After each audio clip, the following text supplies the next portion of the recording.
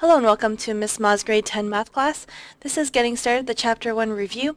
So Chapter 1 was all about solving systems of equations, and there were three methods to do that. There's substitution, elimination, and graphing. So substitution is the one we're going to talk about first, and we're going to solve this word problem together. So the sum of two numbers is 377, and their difference is 107. Find the numbers. Now, if you find that this is a little bit too easy, maybe you want to pause the video and go ahead and solve this using substitution and elimination and graphing, and then come back and double check your work and see whether or not you have exactly the same writing as I do, because I'm going to try to show you exactly what kind of form I want, so where I would take off marks and things like that, and you can mark yourself as you go along. So go ahead and pause the video and do the question if you like, or you can follow along with me. Okay, so the first thing that I'm going to do is I'm going to define my variables. The sum of two numbers, so let x be the first number and y will be our second number. You could use other variables if you want, but I'm just going to use x and y. And we're going to now write our equation. So the sum is 377, x plus y is equal to 377, and the difference is 107, x minus y is equal to 107. And then next I'm going to label these. And by the way, this is substitution, so I'm just going to write substitution here. In case people aren't watching the video, you can always go to the filled-in notes and read them instead if you like, and you don't have to watch the video if you think it's a little bit too easy for you or whatever. It's really up to you how you want to use the video. So x plus y is equal to 377, x minus y is equal to 107.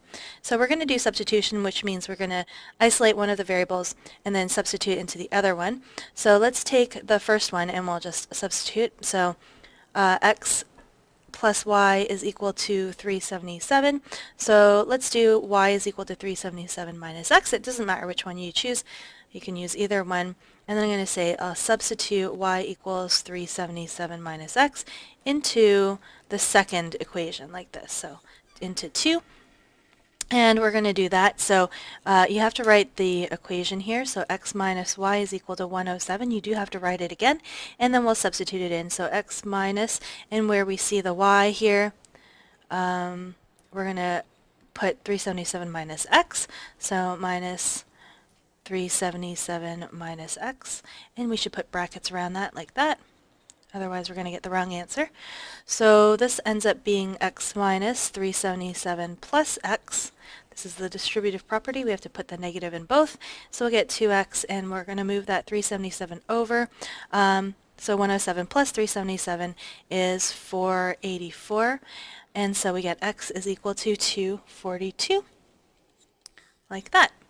So now I've got my first variable. I do need to get the second one as well. So I'm going to substitute again. So I'll say sub x equals 242 into this thing right here. Maybe I'll call that 3, so it's really easy to talk about. Like that. So y is equal to 377 minus x. Again, we're rewriting it so that everyone knows what's going on. Don't just jump right in and write it like this. You have to have proper form. I will be taking off marks. So 377 minus 242 is 135. And there we have our answer. So because this is a word problem, we do want to write a word solution. You can see I just put a box around my answers to keep it clean so that I can tell what happened, and it makes you kind of feel good, right? Like it's like a little victory dance. So the two numbers are 242 and 135. Ta-da! Okay, so now we're going to do it with elimination. We're going to do exactly the same question. So again, if you want to pause the video and try it and then see if you get the exact same writing as I do, because I will be taking off marks again for bad form, then you can go ahead and do that. But I'm going to go and do this. So again, we're going to let x be the first number. Oops, first. That's a good one. Number, and y be the second. And I'm going to write my two equations out. So this part is exactly the same. And I should get the exact same answer as well. So this one is going to be my 1, and this is going to be 2.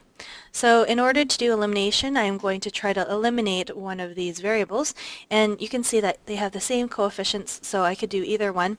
So what I'm going to do actually is I'm going to add them together, because y plus negative y is going to be 0, so I just want to make one of them 0. And you can subtract it as well. It doesn't matter. It's up to you. So I'm going to go ahead and do that. So again, I should write the things out and say exactly what I'm going to do. So 1 plus 2, that's the operation that I'm doing, so you should write that part. And if you don't write that part, I will take off marks. X plus y equals 377, x minus y equals 107. And then we can just add it. 2x equals 484. I was jumping ahead of myself. So x is equal to 242. It's my solution. And then I'm going to substitute it in. So sub x equals 242 into, it doesn't matter which one, 1 or 2, I'll just do 1. So x plus y is equal to 377. 242 plus y is equal to 377. You can see again, I'm rewriting everything out. Y equals 135. And then I'll write my answer. So the numbers are 242 and 135, like that. Okay, so let's do it in our last method. This is graphing now, and you can see I already graphed it because actually the numbers are really big. So we had the two equations, x plus y equals 377 and x minus y equals 107, and you should define the variables again. And then I'm going to just isolate, so it's easiest to put in slope-intercept form. So this one turns into y equals negative x plus 377, and this one turns into negative y equals negative x plus 107, so it's y equals x minus 107. Okay, so those are the two things that I've graphed here. So this is 107. You should label your y-intercepts, and this one was 377, and this graph, this line here is y equals negative x plus 377, and this one is y equals x minus 107, and then you should label your point of intersection 242, 135, like that. Okay? Okay, so let's just do one more. So this one is finding the point of intersection, so POI stands for point of intersection of these two lines, x plus 2y minus 6 equals 0 and 4y equals negative 2x minus 3. So I'm going to use elimination because I like elimination best, although you could use anything that you want. So x plus 2y minus 6 is equal to 0, like that. So that's going to be my first one. And my second one, I'm going to move everything over so that it has the same format. So it's going to be 2x plus 4y plus 3 is equal to 0, like that.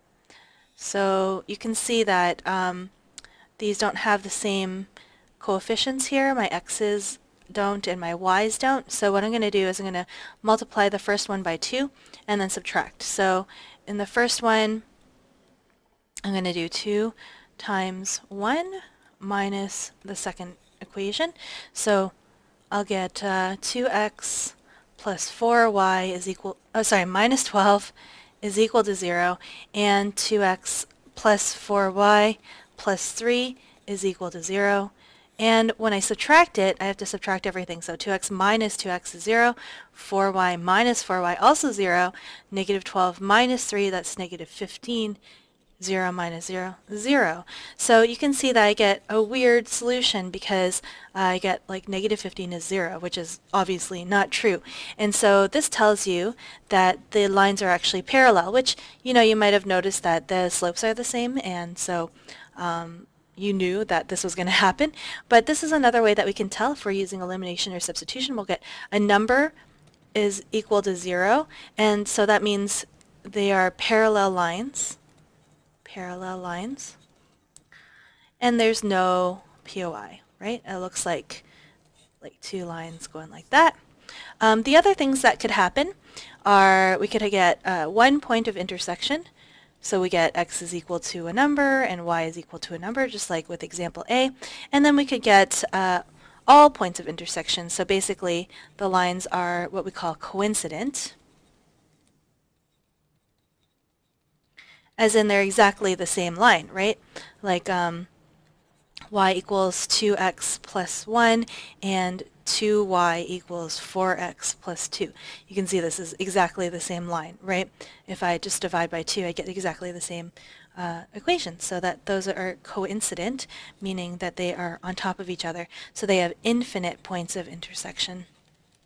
Infinite POI, like that. And so that would look like 0 is equal to 0, which is true always. So that's why the lines are coincident, because they're always true, right? They're always equal. So those are the three methods that we can use. We could use elimination, substitution, or graphing. And if we were graphing, it looks like this: parallel lines, number is equal to 0. We could get something like this with one point of intersection, so that you know, we get an actual point, or we can get that the lines are coincident and we have infinite POI. So we have one line, and then we'd have the second line right on top of it. Okay, covering it up. So that's infinite, and we get 0 equals 0. And so that is it. I hope you enjoyed it, and I will see you in class. Thanks for watching.